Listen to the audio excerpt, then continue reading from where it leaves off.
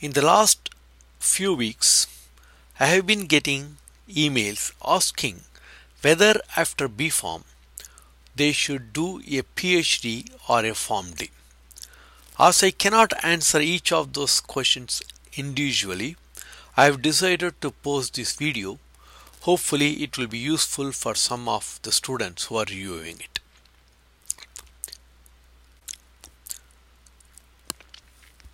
Last weekend I received the email from the student, and the first bullet point specifies what is stated in the email.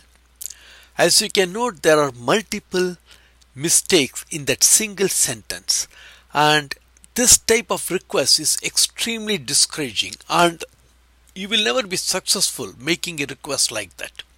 So please check your email for any errors and please be clear.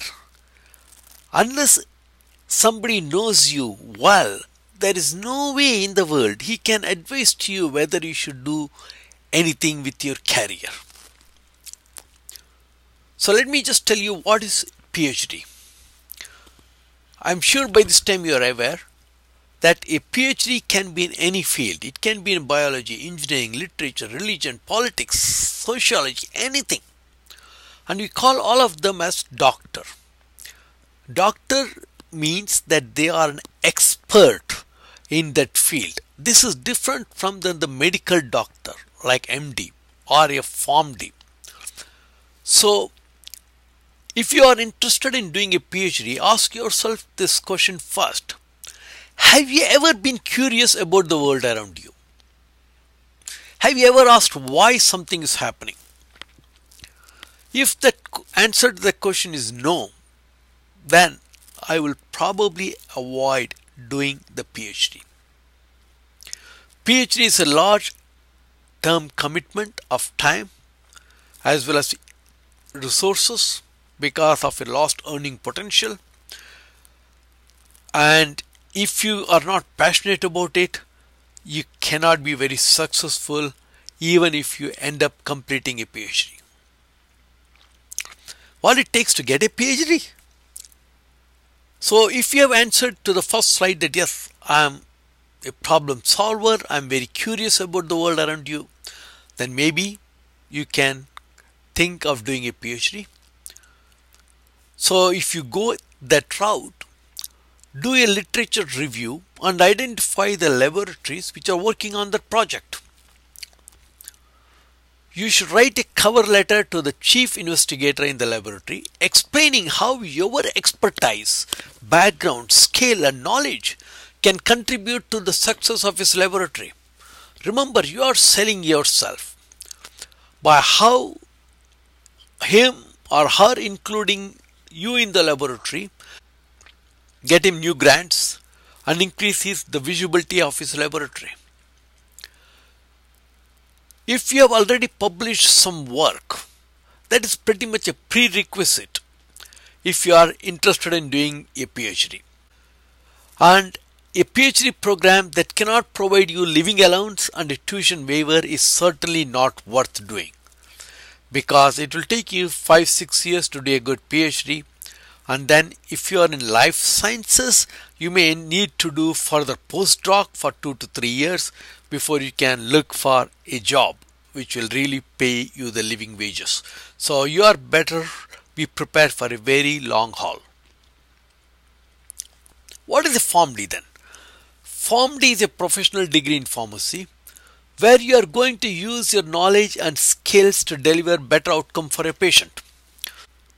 To be successful in the PharmD program, you again need to be pretty smart, academically strong, and you also need to have empathy towards your patient and a sincere desire to provide good outcome for a patient. The notion that the PharmD, the clinical pharmacy, is only relevant in a hospital, that's what the notion which is prevailing in India, is really both erroneous and limiting for the profession. Think of it. A patient may spend 1 year of his life in hospital. If he is treated at the highest standard in the hospital, and then when he is outside the hospital he is not receiving good clinical pharmacy advice, then what type of outcome you can expect from that type of pharmacy practice?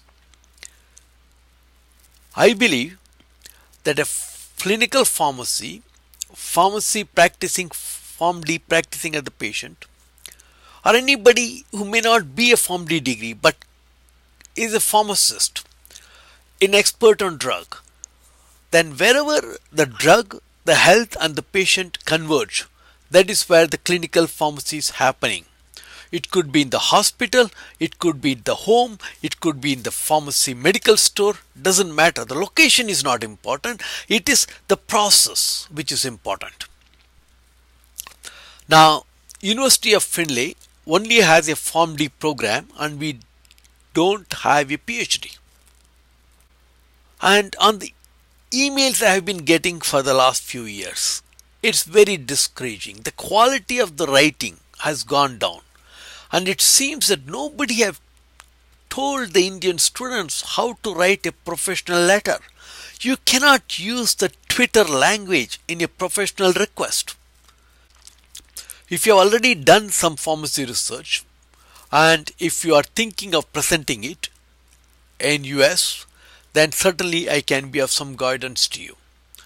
If you are going to pursue a PhD or PharmD, it may not be a bad idea to present your research results outside the country, visit that country once, get an opportunity to interact with the institution representatives or the researchers with whom you like to work in the future. And then when you go back and apply for that institution, you have a better chance to succeed. Again, this is a short video, but I hope it provides the foundation on which you can build on. Thank you very much. Have a good day.